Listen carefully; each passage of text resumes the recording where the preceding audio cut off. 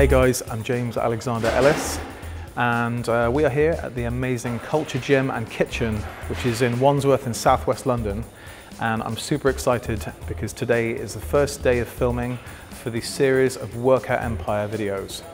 So we've got some amazing equipment in this gym, some awesome machines, so I can't wait to get started with this stuff. So let's go for it.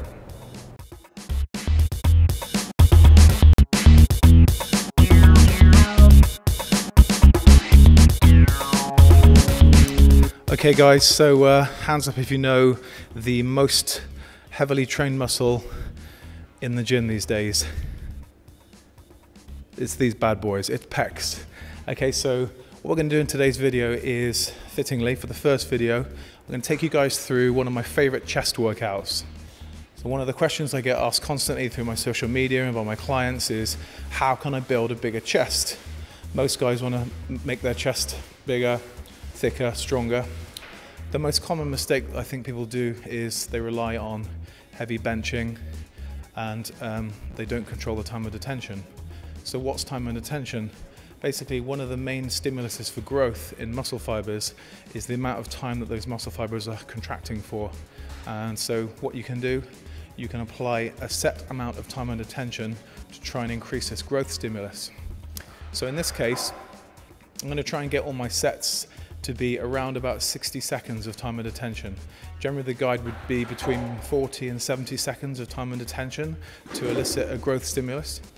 So the way that you can do this is you can count your eccentric reps.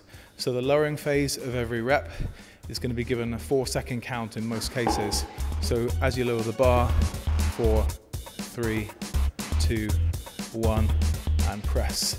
Okay, most people in the gym are just generally pressing the bar up and down without any sort of concept of time. Okay, so most people are going to do 10 reps. They're going to do maximum 2 seconds per rep. That's 20 seconds. 20 seconds of time under tension isn't going to give you any kind of growth stimulus. Certainly not of that type of stimulus anyway. So by focusing on time under tension and timing your sets and timing your reps carefully, you can get a little bit more out of your chest workout. Particularly if it's the kind of style of workout that you're not used to. If you are one of those 3 sets of 10 bench press people, this is going to be pretty painful, okay? But the results are definitely worth it, okay? So let's get started.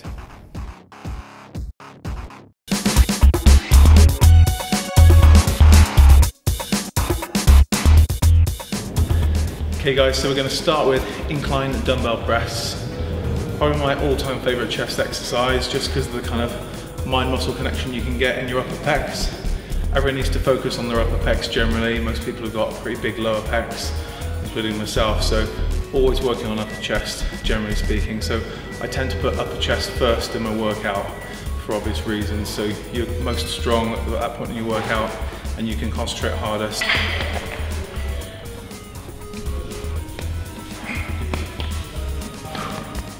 Okay, so we're going to squeeze the chest at the top.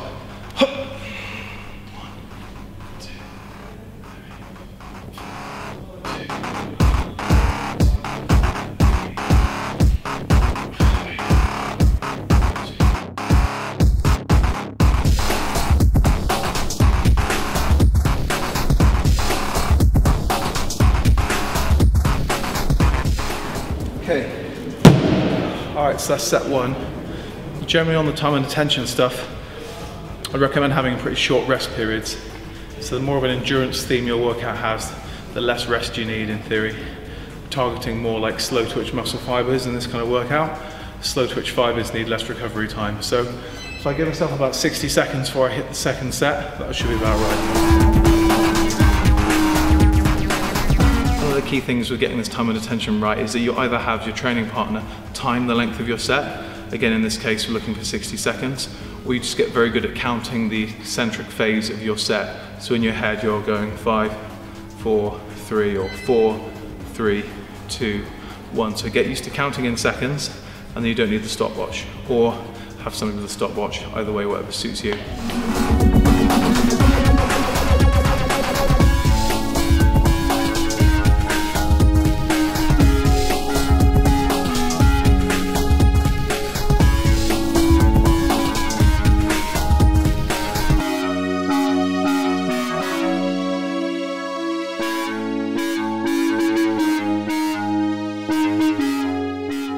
second exercise in our time and attention session for the chest.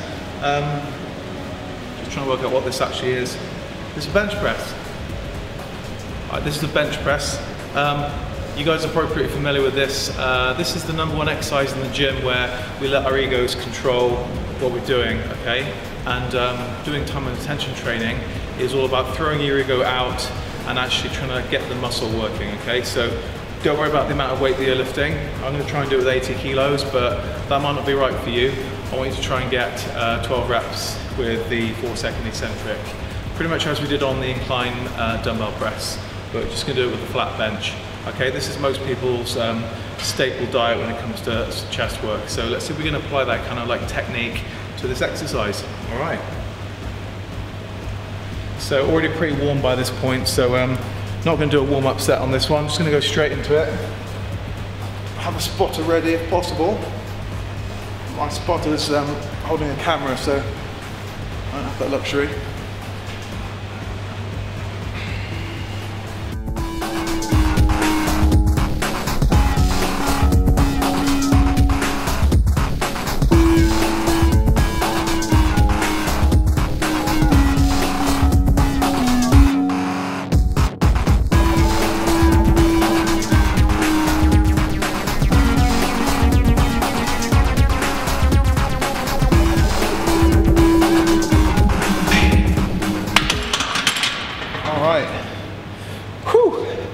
Okay, set one.